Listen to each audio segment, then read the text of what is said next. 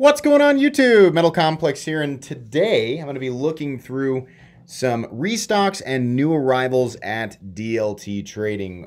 We did this 3 weeks ago or so, and I just went and looked, and since then they have added quite a few things to their inventory. So we're going to be looking over that.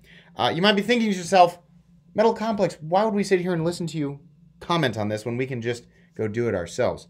You're right. You can do that. In fact, I'll make it easy on you. I'm going to link this page, which is the new arrivals page, and the restock page right down in the description of the video you're watching right now, so that you can just click on it and go look through this stuff yourself if you want to.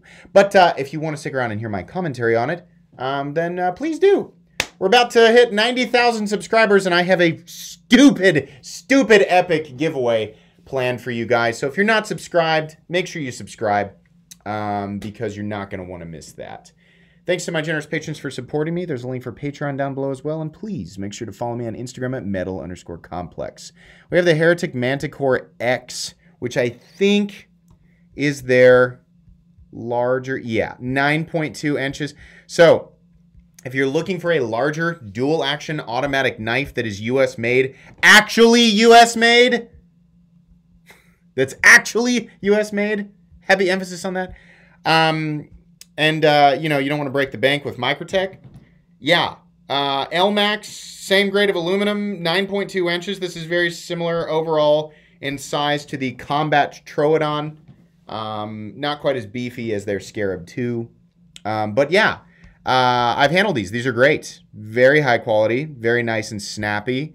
$322 is pretty competitive, considering that's basically what an Ultratech costs now from Microtech. Speaking of Microtech, they do have some cool stuff. The Exocets here in Jedi Master. I know that's a lot of money for a little tiny little dog tag OTF, but okay, you know, I know people collect this stuff. Mini Troodon, I'm not really interested in those. The Makora.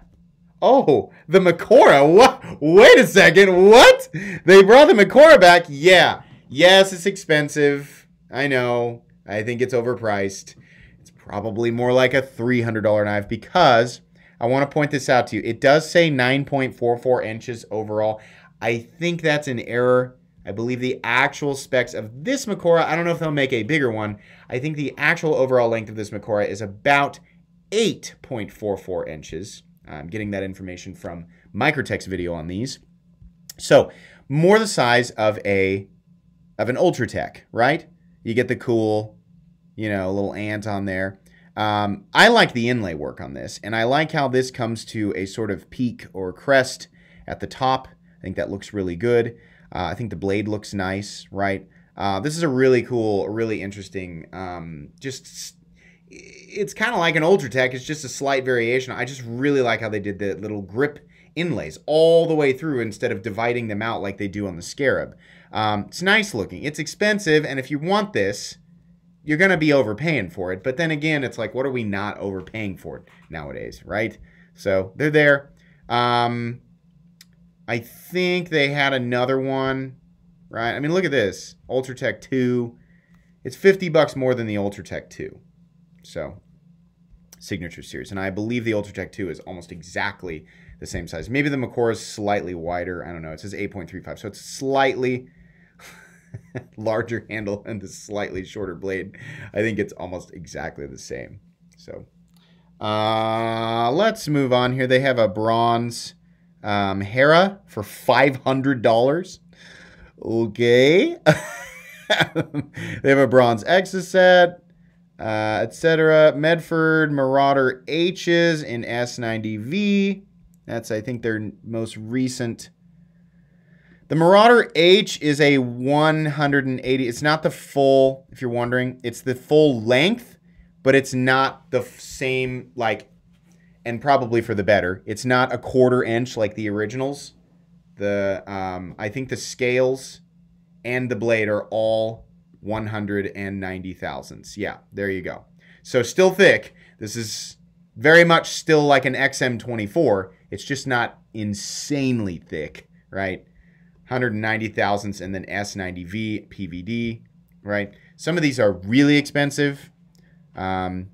These are legitimately made in the USA, but they also have, I think some less expensive, yeah, like if more basic ones are $785. Still really expensive, right? There's a $725. Yeah, that's about, unless you want something super fancy. Man, there's a ton of them. Holy crap. So these might just, be worth just browsing because there's a lot of different stuff going on here. Holy moly. That's kind of neat. I don't know why that one. They got Tanto, which is a compound blade, and drop point. Whole bunch of them. Oh, the stovepipe is here. If you didn't catch my review on that, the stovepipe is a super nice knife. Taichung Taiwan, right? I think people see Spyderco and they automatically think that because it's Spyderco, it shouldn't be more than like $200. This is a Taichung Taiwan Spyderco. The nicest Spydercos in the world are made in Taichung Taiwan. What about the USA ones? Yeah, seriously, the Taichung Taiwan Spydercos have the highest quality. They're higher quality than the US Spydercos. It's also titanium, and I can't remember what the blade still is. Probably 20 CV. A lot of work went into it. Still not a $420 knife. Probably more like a $350 to $375 knife. But you know what? It's going to be one of those weird collector knives, right? So if you're a Spyderco, I'm not going to recommend this knife to everybody. I don't think it's for hardly anybody, right? I don't think it's really all that practical. It's kind of neat and weird if you're a Spyderco collector and you can choke down that price tag. Well, they're available. Something I do recommend highly are these tactile turn bolt action pens. These are the slim pens, titanium and Damascus. This is exactly like mine, except I think there's a nicer clip on that one. Yeah, you get a full sculpted clip. Yeah, it's a nicer clip. It's just a slimmer pen, which is probably a good idea because these are pretty chunky, right? But you get a Damascus cap, $119. Easily the nicest pen I've ever handled. I'm not going to sit here and tell you guys I've handled a ton of pens, but of the pens I've handled, those tactile, and those are made in the USA, by the way. Those things are awesome. So the Finch Roadrunner looks really cool. I think that is a flipper dagger where the blade is symmetrically seated in the handle. Let's look at a closed position image. Closed position image. Yeah, it does. Totally seated. That's cool. These Finch knives are nice. 154 cm. The company's based in Kansas, but they are manufactured in China. He's always been open about that. Yeah, but $145. These are nice. The Finch knives are nice. They take on the appearance of a classic folding knife, but they have modern elements. And this is a countersunk. I'm sorry. This is a sub frame lock or bolster lock with 154 cm and a steel body. So that's pretty cool. A little 7.5 inch or so. Yeah, 7.75 inch. Little, it's not a true dagger, but pretty cool. The Cold Steel Frontier Bowie. God, that thing is freaking massive. This is one of the newer products. I don't know when it was designed, but not released until the transition with the new whoever owns them now. 1085, 17.5 inches overall with a 12.25 inch blade. It's a big old freaking aggressive Bowie knife for $119. But you know what? It's a cold steel, and I bet it's pretty much indestructible. It looks pretty nice. It's a pretty cool. I don't know. That seems like something Advanced Knife Bro would pick up, pound into the trunk of a redwood tree. Something that's a little less affordable, a little more insane, is the Cold Steel 13U Sanmai Medium Warcraft Tanto. Wow, that's a mouthful. That's a thick boy. Blade stock there, so it's 100. It's it's a fifth of an inch, basically. Also indestructible, and apparently Sanmai, which is probably VG10. It's probably VG10 Sanmai, so too much money for a cold steel fixed blade. Where are those made? Where are these made? Hold on. I'm not saying cold steels aren't nice. I'm just saying, like, really? $365? It doesn't say. I'm certain that it is. Well, let's look on the other side. It's Taiwan. Okay. I mean, like I just said, they make nice stuff in Taiwan. Cold steel is a good example of that, but it's there if you want it. Boker Kit, no thanks. Boker Falcon. These are OTFs, $71 dual action OTFs. All right, let's take a look. Where'd you go there, guy? Okay. Don't care for the recurve blade, and I can already tell you, just looking at this picture, that the edge bevel is wonky as all heck. But, yeah, okay. 8¼ inches, D2. Oh, USA. Really? Well, I mean, I don't know. I don't know about this. I don't know about this. I'd like to know exactly what they mean by that. But either way, 71.96 for a dual action D2 OTF is not bad.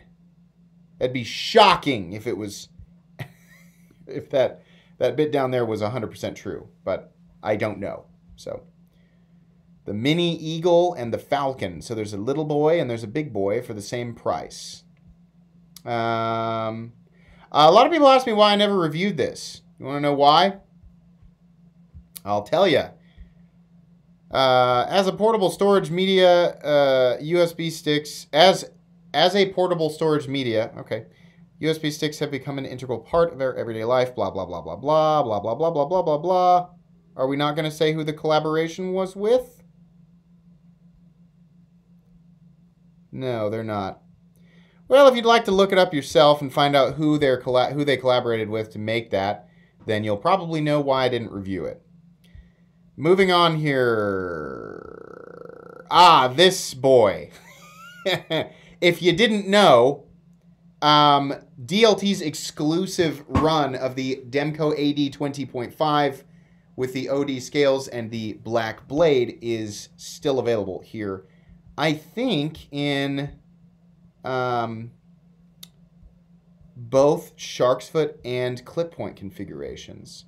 Un memento. I believe we will come across the shark's foot version here soon. We'll move on here. But yeah, these are awesome. They're still awesome. They're still OS 10A, and most people are going to say it's overpriced, blah, blah, blah. You've probably made up your mind, right? It's one of those things. The people yelling have made up their minds, and they're just like, an opportunity to be mad, blah. You know, well, okay, it is what it is. So you can buy it or not buy it and then move on with your life, because nothing should be that dramatic. Moving on. More. Oh, those are slim midis. Okay, so they have a few slim midi Marauders left that are a little less expensive. Oh, slim midi. That's right. This is the shorter and slimmer version of the knife. I think these are about 8 inches. Yeah, 7.9. Blade thickness, if you can believe it, it is 125 thousandths on the spine for a Medford. That'll actually slice. I mean, it'll slice well. The thicker ones will slice. It's just if you want the performance-oriented versions, then there you go. No, not interested. Oh, bird knives, wow. There it is. Yeah, still here. Slotted shark's foot. That's the version of this I would recommend if you're someone who's interested. If you're not interested and you just want to yell and complain, then just shut up. I don't care. I've heard it. That's fine. Right? I didn't make this knife. It's not my knife. It's just you get tired of seeing the same thing over and over and over. I know. I shouldn't even all I'm doing is just inviting. People are just gonna do it anyway, right? If you are considering this, you can aggressively ignore everyone who's shouting in anger because they're not actually interested in it, right? If you are considering this, the best version of it is the shark's foot blade, in my opinion. I love mine. I use it all the time. And honestly, the OS 10A is fine. I thought that originally that it would perform somewhere between VG10 and 154 in terms of edge retention. According to Demco, it's actually closer to 440C. But it's not the same composition. It has different attributes, right? Stainless, easier to sharpen, easy to sharpen, and edge retention somewhere in that vicinity. Mine's been fine, and I've just been stropping it. I think I've stropped it twice, and I use it quite a bit. It's one of my most carried knives ever. And the only thing that I really don't like about it are the scales. The blade steel, it's fine, but it's the scales. That's the part that I'm kind of like, you know. So yeah, if you're gonna pick one up, pick that guy up. What else do we have? Don't care about there's some hinders here. Wow, look at there. We found some secret hinderers. That's cool. Look at that one there. What do we got for the blade steel? Oh, that's such a good... So I owned this. This is a really, really good fixed blade. Really good. 20 CV, black micarta, and then we have a black washed blade, the Emmett. Oof, boy. Yeah.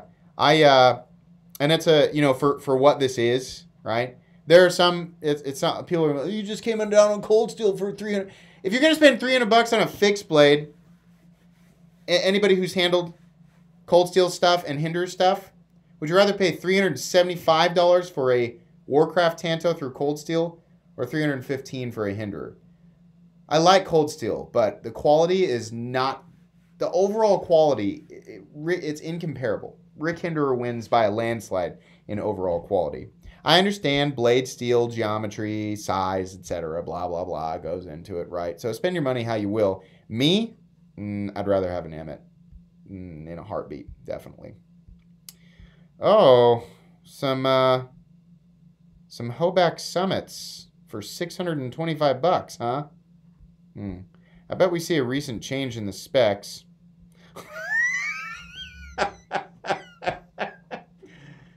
I wonder if they did that on purpose. Oh, man.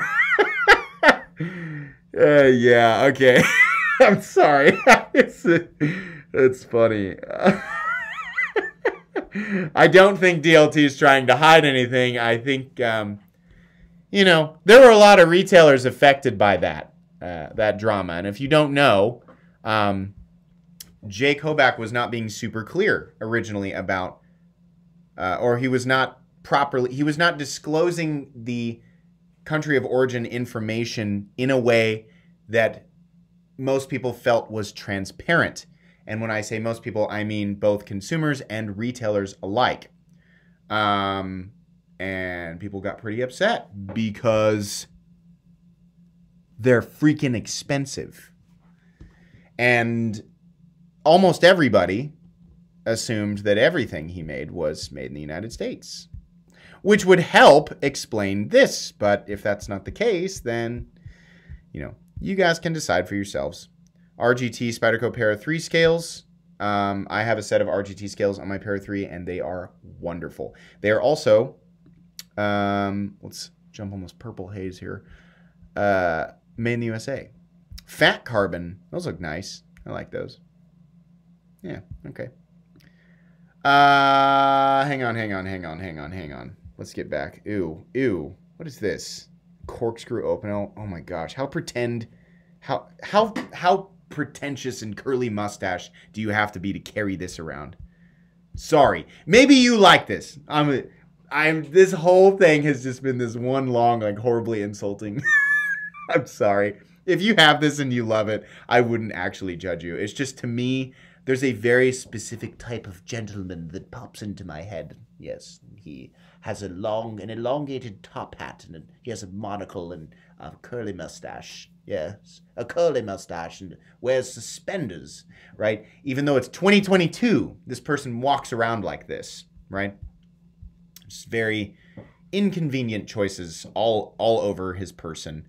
But it's presented in the manner of minimalism. Yes, of course, minimalistic lifestyles. Oh, poo-poo town. Oh, God, there's so many. I don't like open L's. Tactical shovel, there we go. Jeez, anything else? Cool. A Special Forces trench shovel. It's a shovel that's 30 inches long. So there you go. Let's... Ooh, some swords. Ooh. Oh, this is... this looks nice. So I have a cold steel sword. Tell you something from cold steel I'd spend $200 to $300 on is another sword. I chopped an iPad in half with a sword that was very, very simple. Oh man, I am actually in this moment tempted to buy this. I can't do it during the video because I don't want you to see all my information. 1055, probably spring steel. 42 inches. Is it like a one-hander? Oh, that is so freaking cool. Oh, it's got the decorative. Why do I like swords? I'm such a child. Oh, God, those are so good. That's the best.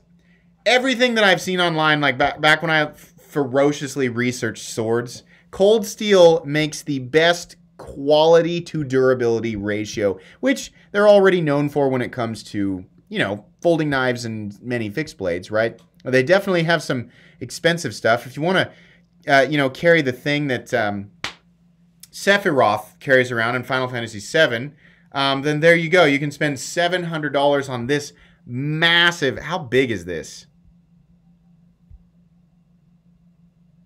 57. So maybe it's just like a. It looks like the one that it's like a three-handed. If you have 3 or 4 hands, this is perfect. This is a perfect katana for Goro from Mortal Kombat.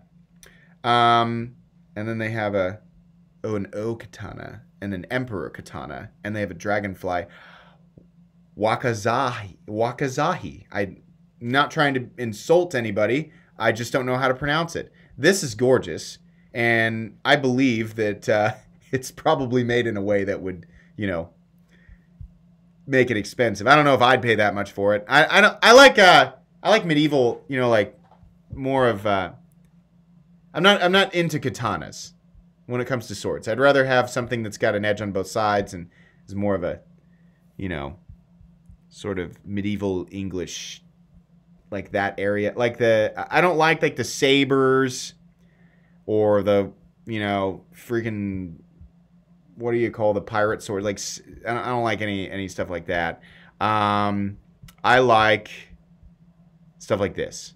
This aesthetic is super cool to me. Something that you would carry around in Elden Ring. I think that looks awesome. This is a little bit too much. This is a little fancy. A little bit too fancy. This is just right. Anyways, getting stuck on swords here. I didn't know that these were... I really want to buy that sword. Oh man, here's their cost-efficient stuff. You want to pick up, you know, what's essentially an indestructible outdoor tool. Something like the ADPGTK, ADPGTK GI Tanto. We have 1055 polypropylene handle, which I can tell you because the cold steel training equipment that I purchased for my kids to play with outside, because let's be honest, those are toys. No, they're serious training equipment. I mean, okay, maybe they are. Maybe they are. My kids use them as toys. This stuff is freaking indestructible. I hit one of those swords with the lawnmower. And it was fine. It just put a little mark in it, but geez, it was fine.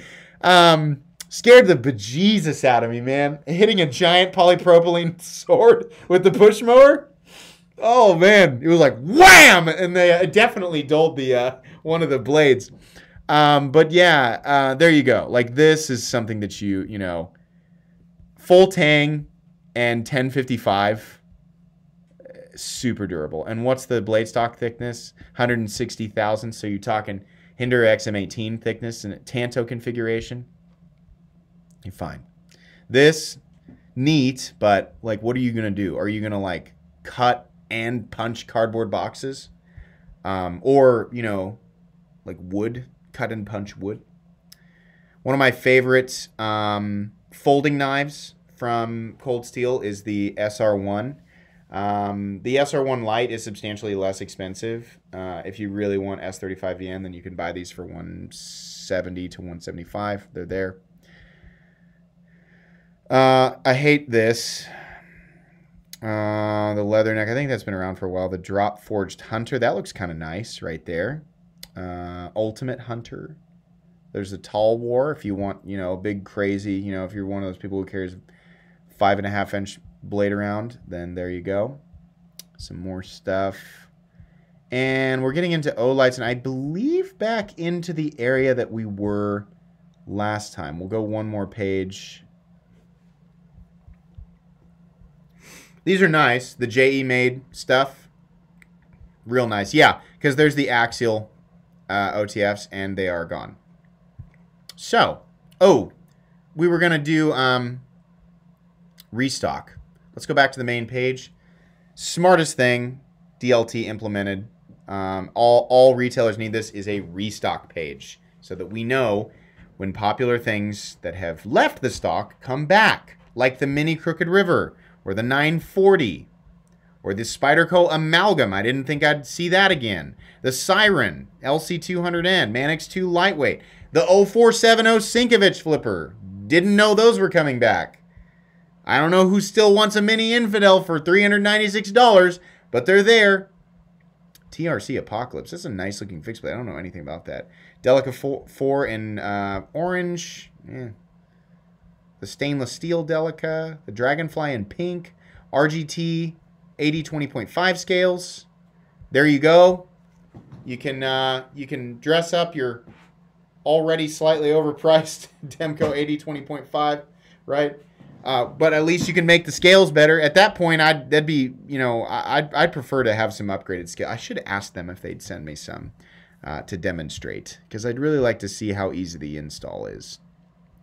Para 3 partially serrated, for those of you looking for that. I bet these are all S45VN now. Ooh, tactile turn, bolt action pen, Damascus in titanium. That's the big fat boy. That's exactly what I've got. Newport tuxedo handle. There's the mini turn bolt. There's the side click turn bolt mini.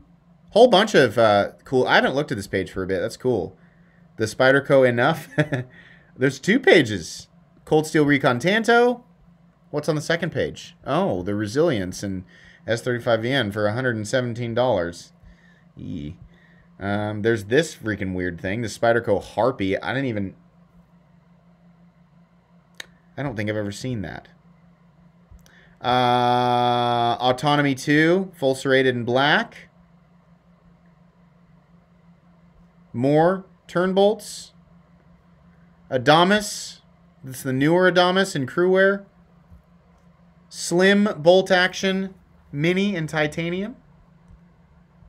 Some other stuff. Whole bunch of stuff here. It's always worth checking. Champion Hope Benchmade. What? The standout Crooked River now in a smaller everyday size featuring the same traditional, but it's the same readout for the mini. What's... So it's just a Champion Hope version. I don't understand. But okay, it's there for, it looks like the same price as the... That's probably Benchmade's best knife is the Mini Crooked River. Probably. Well, guys, I think that's it. This was fun. Lots of cool stuff at DLT Trading. Like I said, I will post the new arrivals page right down in the description for your convenience. And when you click on it before you go to this page, it does. I do benefit from that, so I would appreciate it. Same thing with the restock page we're looking at here. Thanks so much for watching today. I think that's going to be it. If you enjoyed this video, leave a like. If you'd like to check out my other content, I do, of course, have lots of videos of knives that are either expensive or inexpensive that I do or don't like, so check those out. And if you enjoy all my content, go ahead and click on that Metal Complex logo right there and subscribe, because there's definitely more coming. Thanks again for watching, everybody, and have a great day.